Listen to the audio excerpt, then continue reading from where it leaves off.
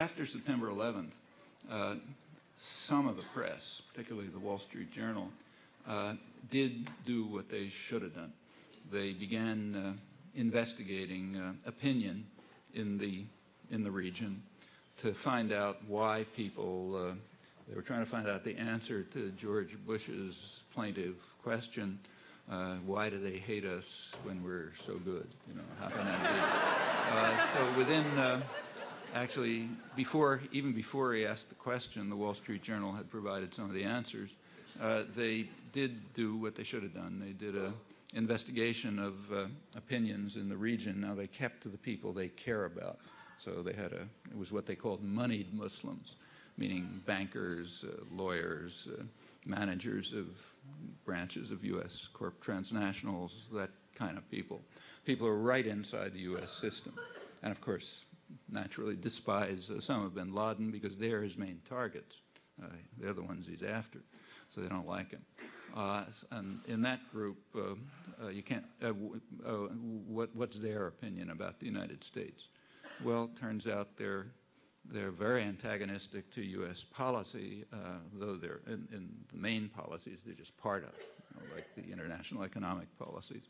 But what they object to is the fact that the United States has consistently opposed democracy, independent development, supporting corrupt, brutal regimes.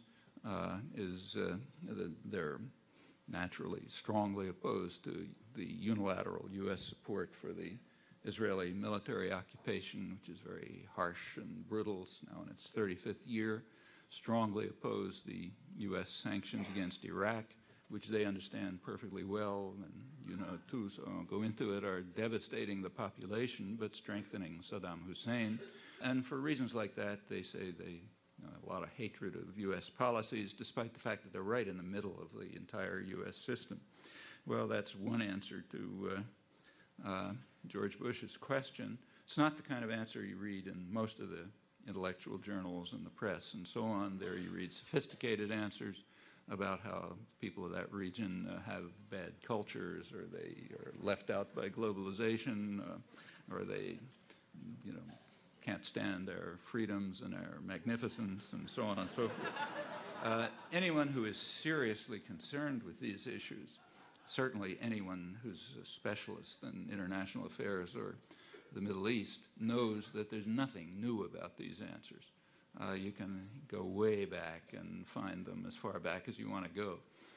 Obvious place to look, if you want to find out more about this, is the records for 1958. President Eisenhower, in internal discussion, observed to his staff, his words, that there's a campaign of hatred against us in the Middle East, not by governments, but by the people. And there was discussion about this. The National Security Council, the highest planning body, gave their analysis. They said that the reason is that there's a perception in the region that the United States is supporting harsh and brutal and corrupt regimes and is blocking democratization and development, and is doing so because of our interest in controlling the oil reserves of the region.